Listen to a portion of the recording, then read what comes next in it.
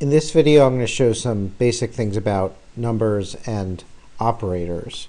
So for example, I can multiply two numbers using the star operator, which is infix. I can add two numbers, and I can subtract two numbers. If I want to specify a negative number in my expression, if I just type a negative number, I'm fine. But if I try to use a negative number in an infix expression, then Haskell has trouble parsing the prefix negative sign. So if I try to add 3 plus minus 1, I'm going to get an error.